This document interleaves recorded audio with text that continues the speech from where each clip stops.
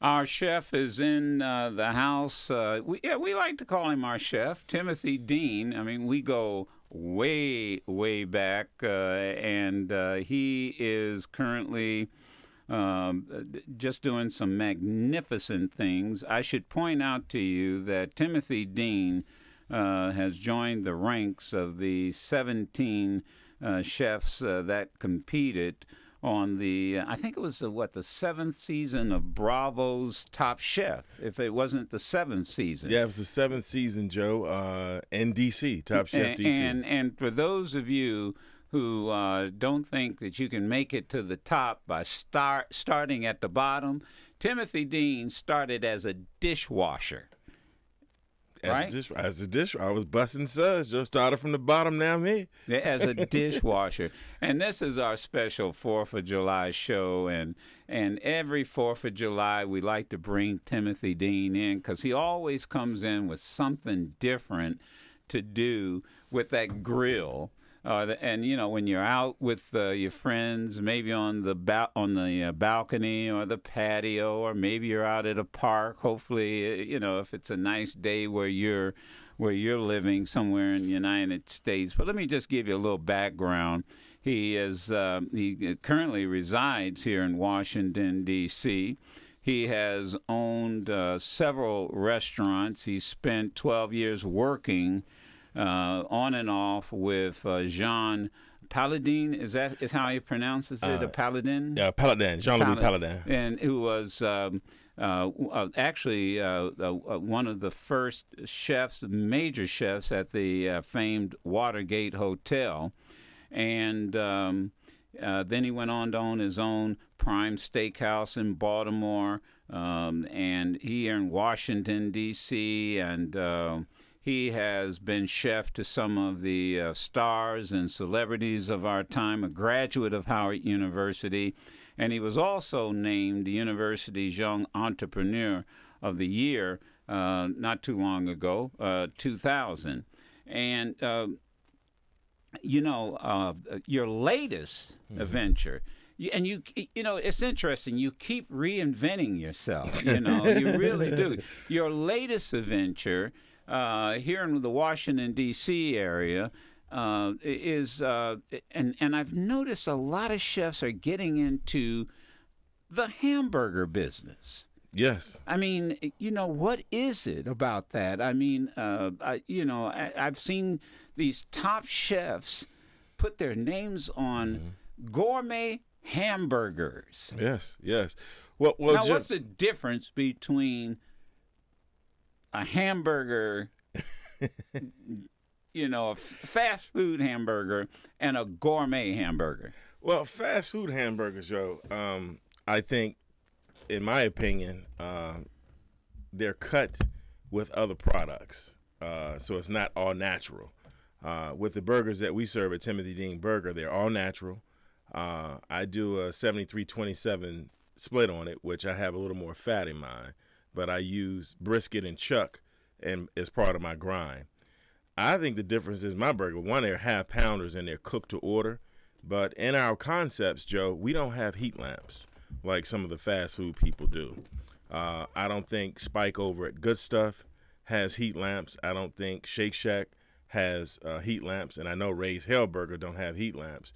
So the big difference is when you come in and you order, I know at Tiimothy Dean, I can speak for what we do at Tiimothy Dean Burger, is we make your burger to order. So like Five Guys doesn't make it to order. I go that because my grandson loves Five Guys, Yeah. but or like Red Robin is another one. Although they have a lot of things on their menu. Right. But what you're saying, it's made to order. Made to order. Okay, gotcha. It's not sitting there in the heat lamp. Exactly. Okay. All right. And I think one of the reasons why I decided to go into the hamburger business, Joe, is that I sat back and asked myself, as you know, I reinvented myself many times. I'm never stagnant. But I had to ask myself one day, how many hamburger places that I know of and have eaten at since a child have closed? And I couldn't think of one. Really? I couldn't think of one, Joe. I mean, there was, I couldn't think of one hamburger, whether fast food or gourmet. The other reason, Joe, that I know that other chefs are getting into it and getting out of the fine dining business is it doesn't require a lot of top chef skills, so to speak, to do burgers. So if we were doing like steaks, as you seen, prime, and my lobster mac, and some of my signature dishes like the sea bass, that required me to hire a chef. Here I can hire a cook, and the food cost is a lot lower. So you figure, let's take Largo, for instance. 98% of our burgers. Largo, Maryland. Largo, Maryland. Right, I'm sorry. I keep forgetting you global. Right. Largo, Maryland. Right. We get about 90% medium well and well done. And so it's, it's a process. I don't have to have a $50,000 or $40,000 sous chef or chef de cuisine to cook burgers. And I do want to rush to our purpose of having you in here on the 4th of July. Okay. And that is for as long as I can remember, and I guarantee you starting right now, there's somebody out on that patio or somebody out at a picnic, and they've got the fire burning and the flat burger. They might throw some processed cheese on it. I laugh because I know what I'm talking about. That's right. And they take the spatula and smash it down and then slap it on some a bun and some Wonder Bread and say the burgers are ready. And the burgers are ready. Right. We're gonna try to up the game. We're gonna up the game, Joe. We got to up the game. Up the game a little bit, and hopefully it's early enough where folk can get off to the stores and get the ingredients. So let's start though with something. I want to get into the recipe. Now he has put together a recipe, a menu for the 4th of July. It's for the Joe Madison Show. Now wait a minute. Is this doable? It's doable, Joe. No, really. It is. These people would not have to start last week to get to prep this. I thought about it. Now listen to this. I want you to hear this recipe, all right? Y'all are up early this morning, right? 4th of July. Stores are open. So now get this, chilled watermelon soup with tequila, honey, and fresh mint.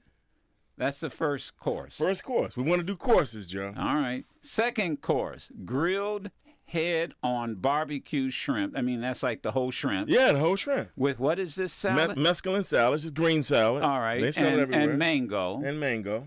Then third course, Jack Daniels. And what? Chimichurri. Yeah. That's like a pepper or it's what? Like a rub. I bought some. Yeah, it's like a rub, Joe, with parsley, garlic, olive oil, so all the grilled meat. For grilled meat. So we step in the game. Originally from Argentina. That's correct. All right. That's correct. And that's on your ribeye steak. Or chicken or fish. All right. With thyme roasted corn. Corn on the cob with some thyme. Some fresh thyme, Joe. We stepping it up here. All right. Then the fourth course, steamed beer crab from Eastern Shore. Yeah. And then a side of coleslaw. But now listen to this: potato salad with jumbo crab meat. Joe, in the potato salad. In the potato salad, Joe. Come on, we on the Madison Show. We gotta step this up. Then Maine lobster, mac and cheese. You've had that, right? I've had that. Okay. All right, barbecue baked beans, and then pumpkin spiced cupcakes. Gotta have a little dessert. But you can't. I mean, come on, man. And put this. And you could do this before what? You could do it. But people wouldn't be able to eat until midnight. No, Joe. No, because all this is simple. Let's walk through it. All right, let's walk through it. All right, let's start with the first chilled watermelon soup with tequila, honey, and fresh mint. Now I can find watermelon. Yes. Tequila I got on the shelf. Okay. Honey in the cabinet. Right. Fresh mint you can get at any store. All right, now what are we doing with this? So, Joe, what you want to do is, we're getting older, and as you know, people don't want to go to barbecues, and they're not going to barbecues piling their plate up and trying to sit there until they pass out. So we're doing it in courses so you can pace yourself. So with the watermelon, Joe, you want to get you a nice ripe watermelon. And my grandmother used to teach me, because we used to pick watermelons down in the patch in South Carolina. you want to hit it, Joe. And if it has that real hollow sound, it's not ready. As they They're say. thumping. Yeah. And what you want to do is peel it, Joe. Get a seedless watermelon. All right. Put that in the blender. Got to have a blender. Okay. Okay. You don't need an expensive blender, just a blender. All right. And add. I usually put about a cup of tequila to 1 watermelon, and then I do a 1/4 cup of honey, and then I do about 10 leaves of the mint. Blend it up, Joe. Right. And that's a shooter. Come on. That's it. You just got to blend it. Blend it. You seen these info commercials where they put all the stuff in the blender, and then all of a sudden, bam, you got a shake that'll help you live 90 years. Right. This will set you right on the 4th of July. Yeah, and the tequila will kill anything you got inside you. But all right, yeah. so, and that's it. Right. That's your it. That's your first course. That's a shooter. You put them in little shooter glasses, and Right. then say if you want to get sexy, you do little shot glasses, and you chill it, Joe. First, you want to chill it. I'm Right. sorry, you want to chill it. The watermelon's already sweet. You want to add just a little honey to offset it. Right. Okay, to kick it up a notch and balance the tequila out and the mint, and then chill it. I would say in the freezer for about 40 minutes. And then you just pass around little shooters. So you want to cool people down. Yeah. And it's sort of like a cocktail, but it's watermelon soup too. Okay. Could you serve it as soup? I mean, could you serve it in a small soup cup? Yes, Joe. I had this on the menu in Baltimore when we were at Tiimothy Dean at Prime, actually. Mm-hmm. And people today are still requesting this soup. They know it as a soup. All right. So let's go to the second course, and that's the grilled heads on the shrimp barbecue. I love barbecue shrimp. Oh, yes, I Joe. love barbecue shrimp. How do you barbecue shrimp? It really doesn't take very long to do it. Doesn't take long, no. All right. So what you want to do is, let's say, for instance, Joe, there's a Hash Sweetest around the corner from the studio here in Washington, D.C. All right. I went there on Sunday. They had North Carolina head-on shrimp on sale for $5.99. All right. Bought me a pound of them, Joe. I like the heads on them because in Europe and in other countries that I've been in, the head is where the flavor is. So what you want to do, Joe, is just put a little salt, pepper, okay, and then some fresh rosemary. Toss that around in a bowl with a little olive oil. With the shrimp? With the shell on. Don't peel them. Don't do any peel of them that. or anything. Okay. Put them on the grill, Joe. You don't want to overcook them. You want to cook them till they turn red, okay? And then let them cool down for just a second, and then you just toss your barbecue sauce on them. You just toss the barbecue, Joe, and you're ready to go. And then the salad. The mesclun salad, you can use spinach, you can use frisee. You know, you go to the grocery store, they got 50 different kind of salads. Yeah, and oftentimes prepackaged. It's prepackaged. They Right. got mesclun prepackaged. And what I like to do, Joe, to kick it up a notch on the 4th of July for the Madison Show, cut you one mango up and put in with the salad. It balances the barbecue sauce. It really does, yeah. It balances the barbecue sauce. All and right. that's it, Joe. All right. Get you some shrimp, head-on shrimp. And you don't have to be head-on shrimp. You can do regular shrimp, too. Right, but you don't want to overcook them, and you can barbecue them on the grill. But I usually take mine off the grill, Joe, and then just heat up a little barbecue sauce, toss in with them, and then just spin them around, Joe. Serve them. All right. And then the other thing about spinning them around the barbecue sauce, you don't burn them. You don't burn. Because that barbecue sauce can burn easily. Right, on your grill. On your grill. And it's sticky. All right, Jack Daniel's chimichurri ribeye steak. Now, obviously, this is your main course. Okay, this is the main course, Joe. So whether you're doing chicken, fish, or any other type of meat, pork, the chimichurri works with all of that, including fish. Okay. And as you mentioned earlier, chimichurri is an Argentinian recipe that has parsley, garlic, olive oil, coriander. You can put red pepper in it. You can get creative. What makes it the chimichurri is the parsley, garlic, the olive oil, and the red pepper. Now, how do you rub this on the ribeye? Yes, Joe. What you want to do is, if you really want to get the flavor of it, you make it ahead of time, the chimichurri. Chill the chimichurri for about 30 minutes. Take the meat, put the chimichurri on the meat, whether it's ribeye, chicken, or fish, and then just rub it on there. It's like a paste almost. Let that sit for about another 30 minutes, Joe. Put it on the grill, and you're talking about something, Joe. Now, what's the biggest mistake people make when grilling a steak?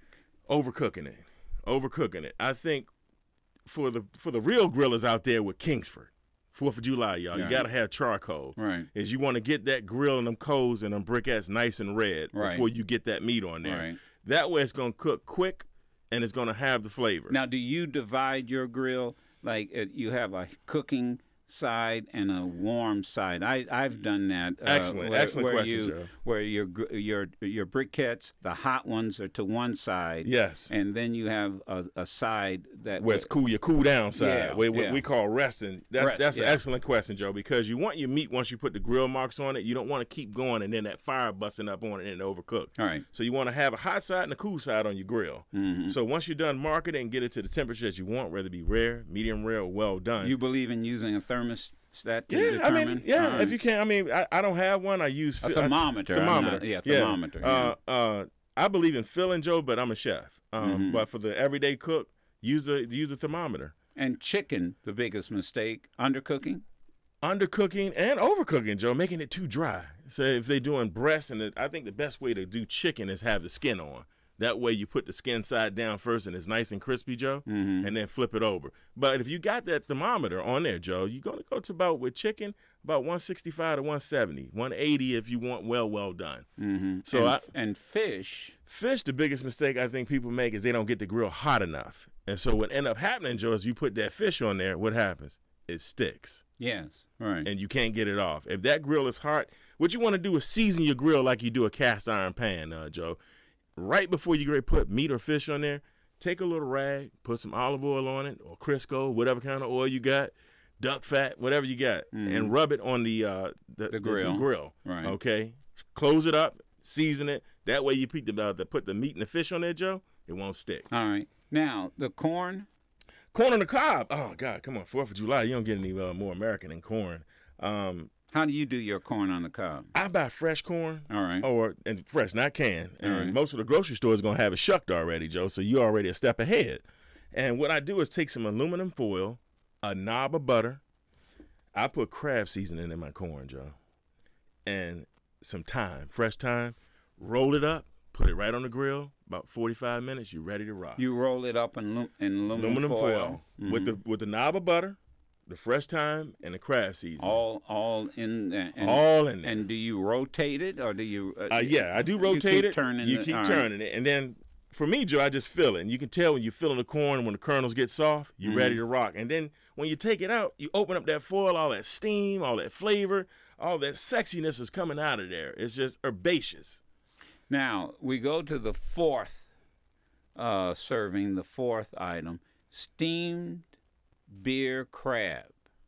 From the Eastern Shore. Yeah. When I do crabs, Joe, I got to cook some for my pop tomorrow. I got him a half a bushel, which is actually today. Today, I'm sorry. Unless you're gonna have your father over. Right on the 5th. Yeah, okay, all right, yeah. Go ahead. Today, all right. Today, Joe, we're gonna hook him up with some 3.5 dozen crabs.